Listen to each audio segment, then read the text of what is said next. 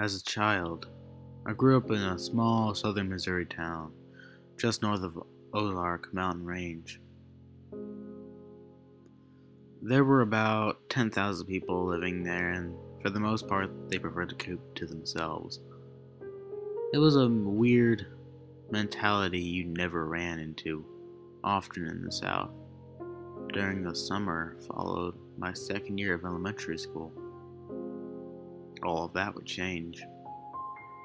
In this town, there was only one provider for television. It was an old cable provider known as Ozark Cable, which served southern Missouri and northern Arkansas. It only broadcasted 10 channels, and given that satellite wasn't available within 100 miles of my town, I had to make the best of it. In fact, the only children's programming available was Tom and Jerry reruns, which broadcasted out of Little Rock on Saturday mornings. Needless to say, my options for cartoons were particularly extraordinary. At the beginning of summer vacation, following second grade, my family received a notice from Ozark Cable, as did the other 10,000 residents of town. The statement noted that a new high-tech broadcasting station was to complete construction just north of town. In addition, my town would now be receiving 30 new channels, including Nickelodeon. I was as excited as any child my age would be. Hell, I would finally be able to watch new cartoons any time during the week.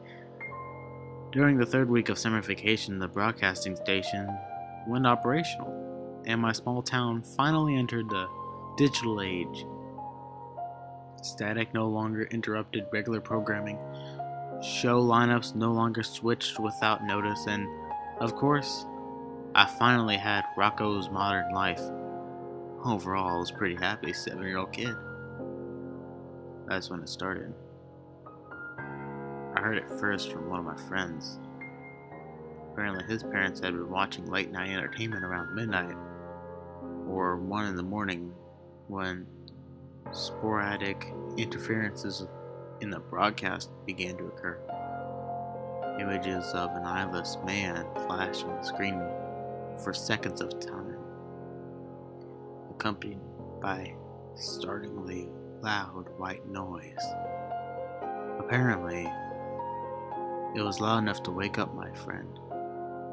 Unsettled, his parents contacted the cable provider and notified them about the incident, and were subsequently told that it would be looked into. However, the problem persisted. Eventually, it became so frequent and widespread throughout the town that my parents actually prohibited me from watching any television between midnight and dawn. Not that I was interested in doing so anyways. Soon, no one watched any late-night television. There were rumors of televisions sporadically turning on and displaying the eyeless man, seeming to reach out towards the viewers. They were just rumors. One Thursday morning, while my dad was at work, my mom needed to run to the town and pick up her prescription from the local pharmacy. Normally, I was forced to accompany her on daily expeditions into town, but after begging to stay home and watch a new episode of Ren and Stimpy, she surrendered and left to run her errand. After sneaking a few cookies, I sat in front of the TV and waited for the episode to begin. The episode began as usual, with its catchy theme song and glimpses into the antics of the characters. Then the picture went black. You can only imagine how enraged I was. I'd been waiting all week for this new episode, only to have the channel go out. After parading around the TV room only in a fit of childhood frustration, I sat in front of the television and waited for the broadcast to resume. A brief spark of static appeared on the screen, and I sat in eager anticipation for the episode to resume. Images of decomposing and disemboweled bodies filled the screen, accompanied by ear-piercing screams that filled the house.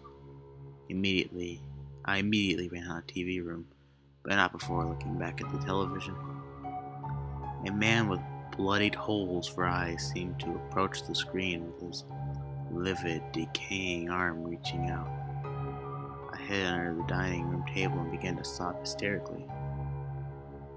In my fit of nauseated terror, I vomited on the floor. When my mother came home, she seemed to jump back at the noise that consumed the house, and immediately dropped her bags and pulled me out from under the table. I was hysterical and my face was pale with fear. Before I could answer my mother about what was going on, she entered the TV room.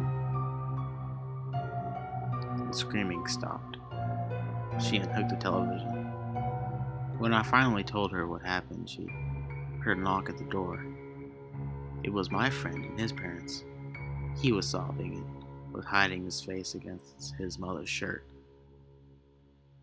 They experienced the same thing I had. Everyone in town did.